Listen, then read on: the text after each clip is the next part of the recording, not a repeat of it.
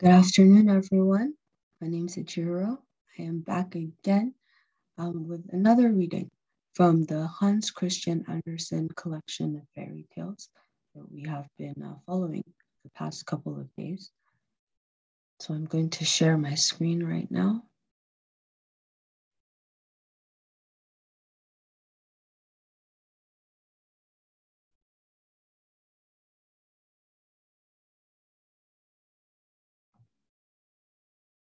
Okay, so today's reading will be from page 107 of the Hans Christian Andersen collection of fairy tales that we have been using. All these stories are in the public domain. Please check the description box for those of you on YouTube or the link to the collection of fairy tales. That way you can access these stories. You can also just follow along in this video. And I'm just also, no, I don't need to post the link in the chat box anymore, I don't think. If you just check the description for today's meetup, the link should be the same every day. It's the same Zoom, it's the same password. So you should be able to access this every day, same platform. I also try to be here sometimes just for a couple of hours in case anyone throughout the day is interested. Hopefully we might catch each other at the same times. Apart from that, things are exactly the same way they were before, and we will just continue the story. Today's story is The Farmyard Cock and the Weathercock. There were once two cocks. One of them stood on a dunghill, the other on the roof. Both were conceited. But the question is, which of the two was the more useful?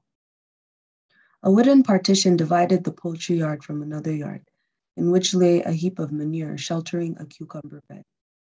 In this bed grew a large cucumber, which was fully aware that it was a plant that should be reared in a hotbed. It is the privilege of birth, said the cucumber to itself. All cannot be born cucumbers. There must be other kinds as well. The fowls, the ducks, and the cattle in the next yard are all different creatures. And there is the yard cock. I can look up to him when he is on the wooden partition. He is certainly of much greater importance than the weathercock, who is so highly placed, and who can't even creak, much less crow. Besides, he has neither hens nor chickens, and thinks only of himself, and perspires verdigris. But the yard cock is something like a cock. His gait is like a dance, and his crowing is music, and wherever he goes, it is instantly known. What a trumpeter he is! If he would only come in here, even if he were to eat me up, stalk and all, it would be a pleasant death. So said the cucumber. During the night, the weather became very bad. Hens, chickens, and even the cock himself sought shelter. The wind blew down with a crash the partition between the two yards, and the tiles came tumbling from the roof. But the weathercock stood firm. He did not even turn around. In fact, he could not, although he was fresh and newly cast. He had been born full grown and did not at all resemble the birds, such as the sparrows and swallows that fly beneath the vault of heaven. He despised them and looked upon them as little twittering birds that were made only to sing. The pigeons, he admitted, were large and shone in the sun like mother of pearl. They somewhat resembled weathercocks, but were fat and stupid and thought only of stuffing themselves with food.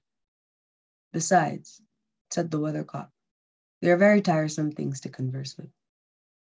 The birds of passage often paid a visit to the weathercock and told him tales of foreign lands, of large flocks passing through the air, and of encounters with robbers and birds of prey.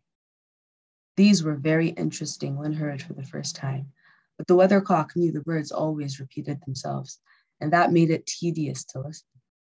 They are tedious, and so is everyone else, said he. There is no one fit to associate with. One and all of them are wearisome and stupid. The whole world is worth nothing. It is made up of stupidity.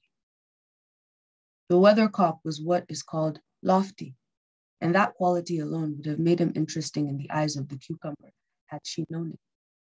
But she had eyes only for the yardcock, who had actually made his appearance in her yard, for the violence of the storm had passed. But the wind had blown down the wooden palings. "What do you think of that for crowing?" asked the yardcock of his hens and chickens. It was rather rough and wanted elegance, but they did not say so, as they stepped upon the dunghill while the cock strutted about as if he had been a knight. "Garden plant," he cried to the cucumber. She heard the words with deep feeling, for they showed that he understood who she was, and she forgot that he was pecking at her and eating her up. A happy death. Then the hens came running up, and the chickens followed, for where one runs, the rest run also. Then the hens came running up, and the chickens followed, for where one runs, the rest run also. They clucked and chirped and looked at the cock and were proud that they belonged to him. "Cock-a-doodle-doo," crowed he. "The chickens in the poultry yard will grow to be large fowls if I make my voice heard in the world." And the hens and chickens clucked and chirped, and the cock told them a great piece of news. "A cock can lay an egg," he said. "And what do you think is in that egg? In that egg lies a basilisk. No one can endure the sight of a basilisk. Men know my power, and now you know what I am capable of also, and what a renowned bird I am." And with this, the yardcock flapped his wings, erected his comb, and crowed again, till all the hens and chickens trembled. But they were proud that one of their race should be of such renown in the world.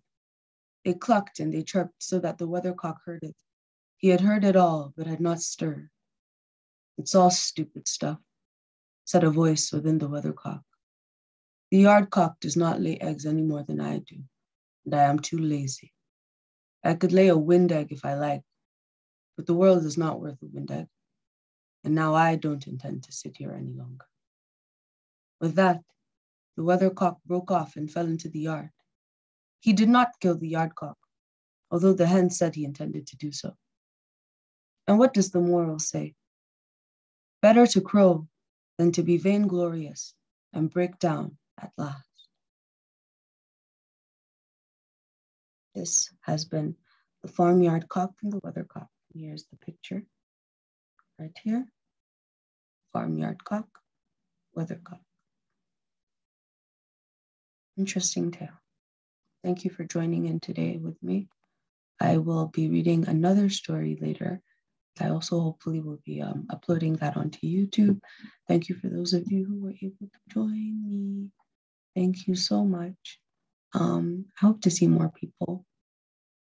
Bring your friends. Read too if you want.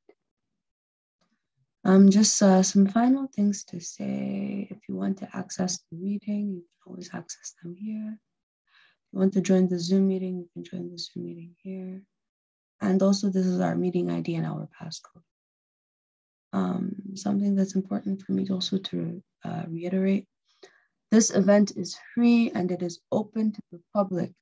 If you would like, please consider giving to the host or the main reader via PayPal at Ejiro Enaibe 1 or interact@edgeanaibe@gmail.com. That is me. I am the default main reader.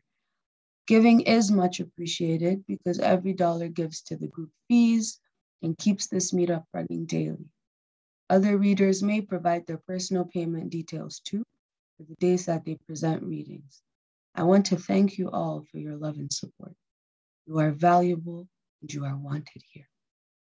Just to give a preface too of Hans Christian Andersen tales, I think I'll try to do this right before each tale that I do, just to get us grounded into the mood of it. But preface. The present volume is the second of the selected stories from Hans Andersen. Together, the books include what, out of a large number, are the best for children's use. The storytelling activity of this inimitable genius covered a period of more than 40 years. As was said in the preface to the first volume, wherever there are children to read, The stories of Hans Christian Andersen will be read. Thank you very much for joining us. I hope to see you later. Have a wonderful day. I'm going to stop sharing my screen. Thank you all. Thank you all. You're so appreciated. Have an awesome, awesome sauce day, everybody. Bye-bye.